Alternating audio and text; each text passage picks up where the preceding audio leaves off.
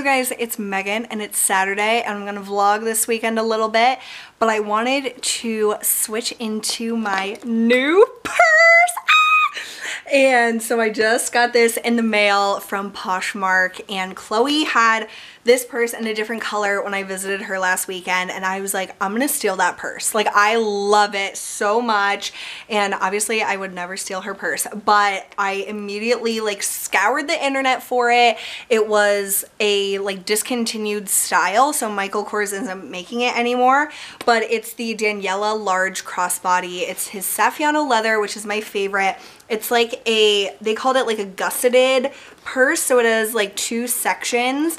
It has a back pocket that has a magnetic closure, which is really nice, and then a flap, which I've never had a purse with a flap, but my sister yells at me all the time because I'll leave my purse unzippered like this, and I'll set it in like my back seat if I have a passenger in my front seat, and it always dumps and everything falls out, and my sister's like, just zipper your purse, like seriously. So now I have no excuse. This will close on its own, and it has like a magnetic closure, which is so cool, and then it has like different slots and a zipper pouch even. So it was just like the perfect purse, I feel like, and I got a great deal on it. It was only $90. Normally this is like over a $200 purse because it is leather, and it has the nice crossbody strap, and it's adjustable and with the gold accents. So it was just everything I wanted, and this is such a beautiful shade. It's called dark dune, or like something with dune, and I just love it. So I'm gonna switch into this because I have so much crap in my full-size purse, which is the Michael Kors Selma. So you guys know I love Michael Kors. I have this candy bar that I won yesterday at our one of our meetings. There was like prizes, and I tell people, like, I'm not like the only person that said the answer, I'm just the loudest, so I won the prize, which is Hershey's chocolate, which is amazing. So I got this purse that I wanted to show you guys before I switch into it. Then I also picked up this book on Amazon from a reseller, so it was a lot cheaper than the normal if I got it at like Barnes & Noble or something. So it's the book Little Fires Everywhere by Celeste Ng, and I have heard so much about this book. It's being turned into a series on Hulu with Reese Witherspoon, and I just have been really intrigued by it. So I picked it up. I want to read this when I go on vacation, so I'm not going to crack into this yet, but I bought it specifically for my trips coming up, and hopefully I'll fly through that book. I don't read as much as I wish that I would, and I used to fly through books like all the time. Like in high school, I'd read like a book every few days, and now it's just not something that I take the time to do. I really used to like to read John Green's books. His books I would just fly through really quickly, but any book recommendations that you have are much appreciated. And so I'm just gonna switch into my new purse, and oh, I have to take this ring back to Nordstrom Rack. Oh, Mom, this is why I thought it was a size 7, because there's a huge number 7 in the like barcode. So it just looks like it's size 7, but it's a size 8. So I love this ring so much. So I just need to get a smaller size, just exchange it. And then I got these sunglasses. Oh my God, I love these Ted Bakers, and I want to take care of them so I can have them for the rest of my life. I just adore them. So can't wait to wear those. And is it nice outside? Oh, it's beautiful outside. I'm so excited. So I have like a little bit of a springy type of outfit on, and we're gonna go out to lunch and just enjoy the day. Recording. Okay, so mom's so nice. She's filming me. She just took selfies of me, and I did them of her hair, so we like did an even exchange. But so I have my new purse, I have my new Nikes on that go with the shirt and the sunglasses, so it's just all very coordinated, and of course the great like weed whacker guy. So happy spring. We came to BJ's for lunch, and I got the mahi mahi tacos with chips and salsa, and I guess that's like an avocado ranch or something. We got a Angry Orchard, and Mom got the turkey club that looks amazeballs. Happy birthday, Mom! Free Pizookie! triple chocolate Ghirardelli. That looks delicious. Yeah, that looks so good. Oh, can't wait to dig in. So we destroyed the triple chocolate Pizookie and we're dead and in heaven now. It's so good. It's been good to know you. Yeah, it's been good to know you. Yes, that's what Mom said. We're at Pier 1 and we just found my dad. Look at that. Oh my god. I can't take it. That's so funny. It's so similar to how he looks. Minus the plant coming out of his head. I got the resized, or not resized, I exchanged my ring for the smaller size. Thank God. So I love it. It's the Covet ring. Then we want to show you Mom's wedding or engagement ring. JK, it was $20, but it looks real AF. And we said that when I'm in a place that I might get engaged, I'm gonna tell my boyfriend, just let me get this cheap, like, cubic zirconia ring, put all that money towards, like, a nice vacation or, like, something way more worth it, because, I don't know, I just don't see the value in the diamond as much as maybe other people do. I don't know. Maybe I'll change my mind. But for now, we think that it's a smart idea, and they look so real. So you're not missing out on like the looks of it, but I would get like a gold like wedding band or something. So I'm planning my entire engagement and wedding already without even a boyfriend in sight. So yeah, that's the kind of person I am. Mom was like, you have it all figured out except for the guy, and I was like, yes, that's the only piece missing, like the small detail. Just like need a person to actually marry, that's all. I've decided it's time, you guys.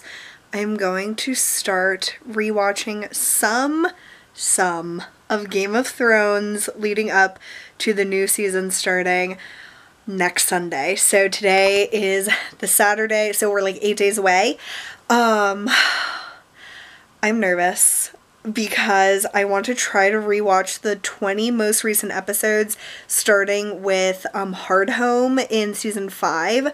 So I want to start there and watch all of season 6 and 7 in time for next Sunday. So who knows, but I will make it happen. I don't think this week is going to be very like crazy after work, so I feel like I will actually have time to make this happen. So I haven't watched any Game of Thrones since season 7 ended, and I really need to just refresh my memory, get excited about season 8. I'm so excited, and also sad because it's been something I wasn't like always watching live, but I watched it in like a huge binge like 2 years ago, and it was incredible. And then to keep up with season 7 as it was live was just so much fun, and I feel like it's one of the only shows, or the only show, that people watch week to week and talk about it the next day and like unpack it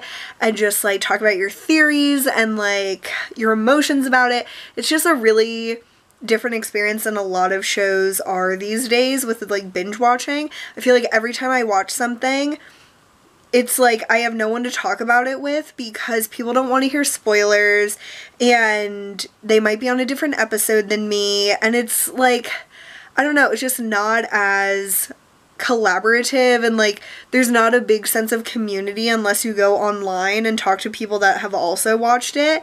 So it seems like Game of Thrones is the last of its kind in terms of that, with being able to talk to people in real time about it and get excited from week to week about what's gonna come next.